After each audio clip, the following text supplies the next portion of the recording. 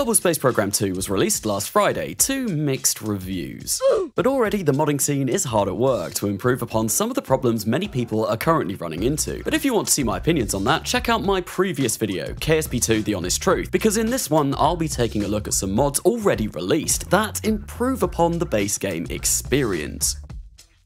There are currently two mod loaders that I know of for KSP2, Space Warp and BepInEx, and as the game doesn't have official mod support yet, you'll need to pick up one of them. Personally, I've gone with Space Warp, as it's easy enough to install and all the mods I'll be listing in this video use it. To install Space Warp, you'll need to head over to their GitHub, grab the latest release, and extract the contents of the zipped folder into your KSP2 root folder, the one which contains the .exe to launch the game. If you run the game through Steam, this can easily be found by right-clicking the game, going to Manage and selecting Browse Local Files. The folder brought up will be the folder you want to extract Space Warp to. Once Space Warp has been installed, load the game once and you should be greeted with a new section on the main menu. Mods. Amazing. And with that, we can begin making the game good. Quick disclosure before delving into the list of mods, I will be providing links to every single one of them in the description of this video, so if you want to go and check them out yourselves, you'll know exactly where to find them. Just hit the show more, check out the description, and all of them will be there.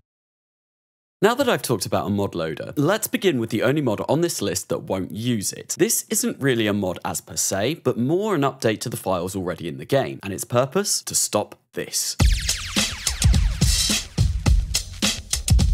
In order to install this mod, go to the page's GitHub, click on code and download the zip. Then open up your Kerbal Space Program 2 global folder, which can be found under C, Users, Your Personal Profile, App Data, Local Low, Intercept Games, Kerbal Space Program 2 Global. If you cannot find app data within your profile, you may need to enable viewing hidden folders. I won't go into that here, but a quick Google should do the trick. Once you're in the global folder, replace the physics JSON with the new one downloaded from GitHub, and suddenly, Floppy Rocket be gone.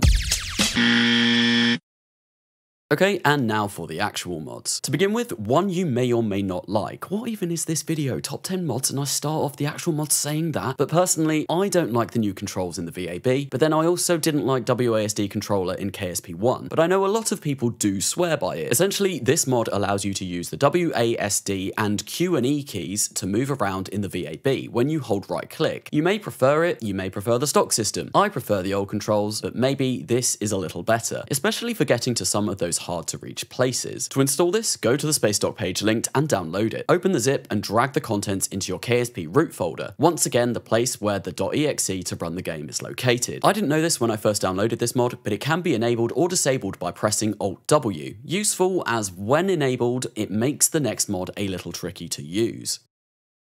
I almost can't believe it. It's been less than a week and we already have more or less the old part action window system back from the first game. This is huge. This was one of my biggest gripes with the new game. And guess what? Whenever you right click a part with this mod, you aren't waiting seconds for the window to open up. This mod does seem a little buggy right now though. Not always popping up when you right click a part and somewhat conflicting with WASD controller when that is enabled. But I infinitely prefer it to the parts manager. That being said, the parts manager can certainly be useful, and as far as I could tell, this mod disables that. In an ideal world, we'd have both. Who knows, maybe soon we will. Another issue I ran into whilst filming for this is that with this mod enabled, you're unable to change how much fuel is in a tank, as this mod does not display that information yet. Being unable to access the old part manager, I could not do this the stock way either. I'm hoping a future update will fix this, because that is certainly quite problematic. To install this, go to the SpaceDock page linked, download the mod and open the zip folder. This time though, head into the Space Warp folder and then into mods, and move Kerbal Part Manager straight into there. And now, no more Freezy Part Manager. Quick afterthought I'm adding after filming everything for this video, this mod as it currently stands may not be all that great right now. Whilst getting footage, I couldn't select any of my RCS. I couldn't set the brake levels on my wheels. Obviously the aforementioned unable to set fuel levels is a problem, and I found out previous versions had both Part Manager and the part window. However, the developer Shadow Dev decided to disable the whole manager in a recent update. Maybe I'm just missing it, but until we can change fuel levels and set brake percentages, I might stick with the stock system, even if I have to wait years for that window to open. Clearly, this top 10 mods is off to a cracking start. From here on out, I promise they're all fantastic.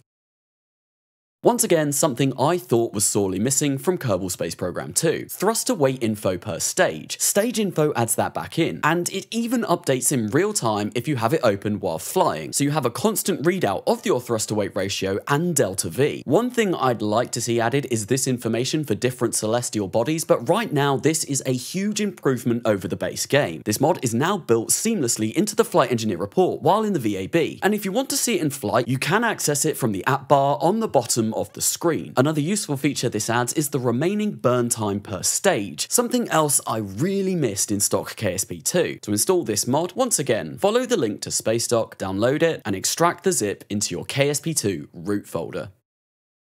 This is a simple mod that is basically MechJeb's precise maneuver controls from KSP1. Rather than being limited to pushing or pulling your maneuver node, once you've created a node, you can open this handy tool and input values to increase or decrease prograde, normal, and radial with much greater precision. You can also move the node around at the bottom of the menu. This will make fine-tuning maneuvers much nicer. To install, back to SpaceDock, download the mod, and as with Better Parts Manager, move the contents of the zip directly into the Space Warp mods folder. I'm not sure if this was a bug in stock KSP2 or just overlooked, but not being able to pin vital pieces of information like your apoapsis, periapsis, intersects and more when updating a maneuver node was irritating at best. This simple mod fixes that and keeps that information pinned whilst changing a maneuver. And that's it. Super simple fix, but for me, a complete game changer. To install, SpaceDock, download, move contents of zip into the root folder. Bam! Sticky orbit markers achieved.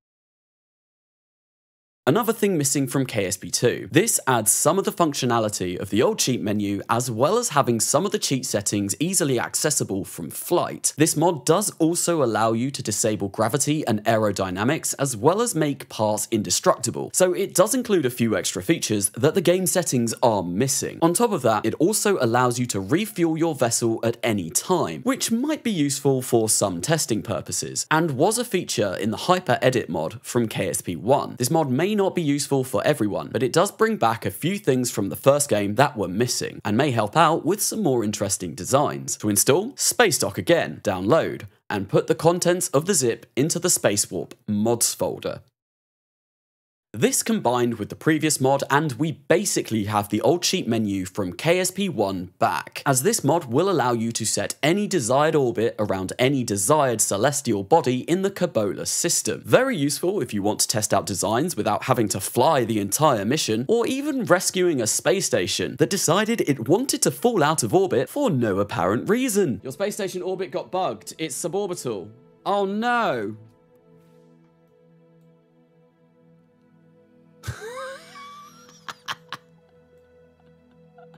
Well, you know what I'm going to do? I'm going to land this, and one of the mods that I have got should allow me to change that orbit. So, yeah. I'll land this at the Space Center, right? And then when I have done that, we'll come back to this real quickly and use one of the mods that I've got to place it back in the orbit that it was at. That is silly. Why has that done that? Without this mod rescuing that craft, I honestly think I would have rage quit and not picked up the game again for a few days. This mod also allows you to land and rendezvous wherever you want at the click of a button, and in my opinion, with how buggy the game is right now, is probably one of the most important mods on this list, as it's not just fantastic for testing designs, but also a lifeline when the game decides to throw a bug your way. To bring up the lazy orbit menu, you can find it on the app bar, and to install it, once again, SpaceDock, download, and move the contents of the zip into your KSP2 root folder.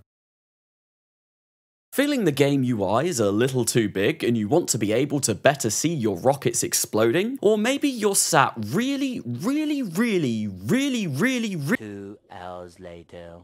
really far away from your PC and can't quite see all the little numbers. Well, this mod has you covered. In order to change the UI size, all you need to do is go into the game settings and into user interface where there will be a slider. Drag this to personal taste and be happy that the UI doesn't cover up your cursed creations. Install, SpaceDock, download, contents of zip into root folder. I feel like I've said that a million times now, but unless I go over it for each mod, I know there will be mistakes made.